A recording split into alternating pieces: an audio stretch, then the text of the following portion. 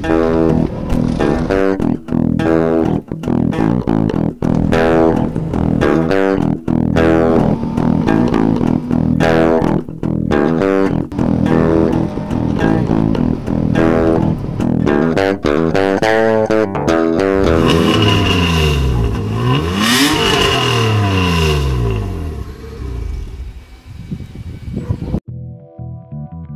I am back with another edition of Easy on Cars. Today I'm going to upgrade my fuel pump and install my oil cooler.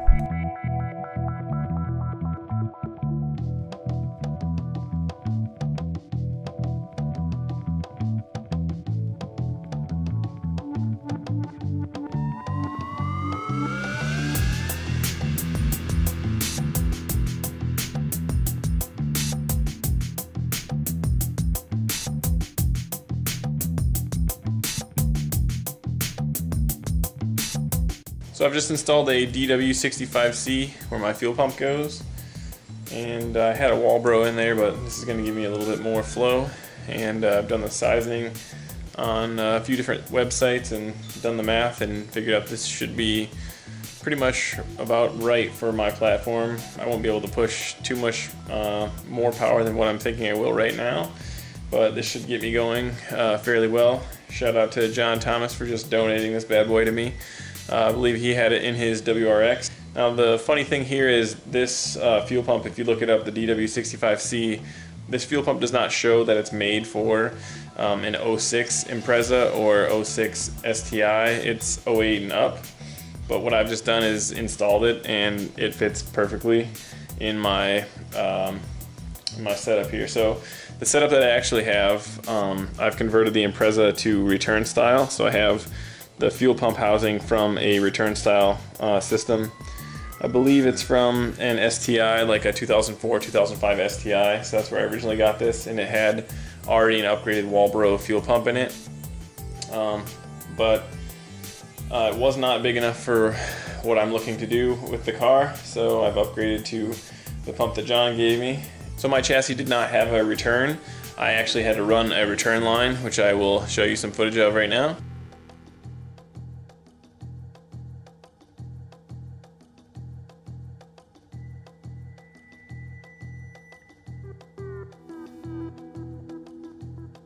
And so once I ran that fuel line, basically from the engine bay back to this, having this whole housing here, which I just got off eBay from a wrecker yard, allows me to run a return style fuel system, and that just makes it a little bit easier on me. And so now after that, I'm just going to go drop it back in the car, and then we'll enjoy skids afterwards, hopefully.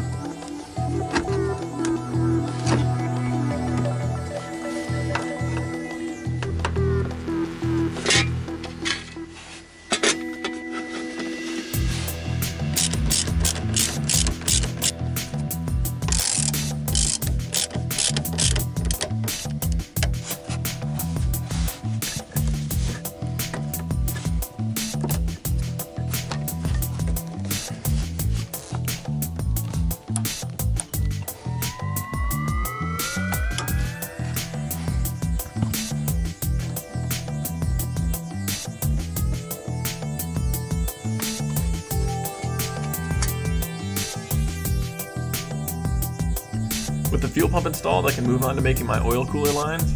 This is required before I can crank the car over because the oil sandwich adapter currently just has open holes on the side of it. These are braided steel lines with 10AN fittings. I picked this size just because that was the size of the oil cooler, and also the fittings that came out of the oil sandwich adapter were cheap. If you want to know more about how to make these lines, I would suggest heading to the internet, which is exactly what I did.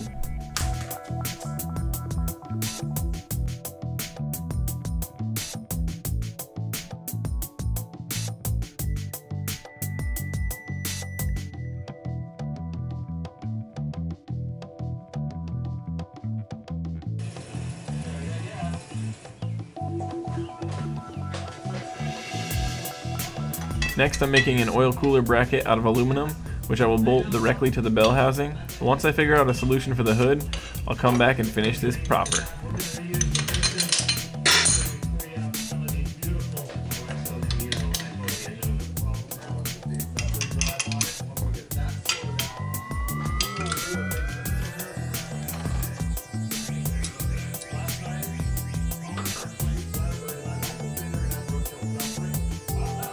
So I just had a kind of funny experience. I was putting engine oil in the engine and just trying to get it ready to prime the system and everything.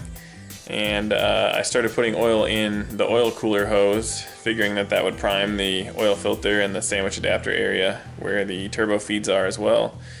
And I heard oil pouring all over the ground, so I assumed I had made some sort of hose incorrectly, but let me show you what I saw when I got under the car. So here is the oil filter, and there's the oil sandwich adapter, and I don't know if you can see, but oil is just pouring out of the side here, and it's not any farther up than right here.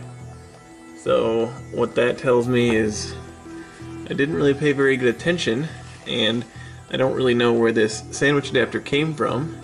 This oil filter is for the SVX, but it does not appear to match this sandwich adapter. So I'm pretty sure that Foresters came with this, like 2004 era. They might have came with this sandwich adapter from the factory, or maybe it was an add-on. If I compare the two oil filters, the outside diameter of this one is 3.15, and if you look at a Subaru Forester from 2004, the XT, which is the turbo model, that oil filter is 2.68, and that's probably why I'm getting oil pouring all over the ground here. So if you're going to try to retain the SVX oil filter, that type of sandwich adapter is not for you. I sacrificed this oil filter and learned no matter how hard you tighten it, it still won't work. The documentation, which I've posted in the description, actually recommended a 1989 Chrysler Conquest oil filter, which I have since installed and does not leak. This twin turbo build is really coming together. You might want to stay tuned for the next episode when Dan, Jordan, and I attempt to fire this thing up.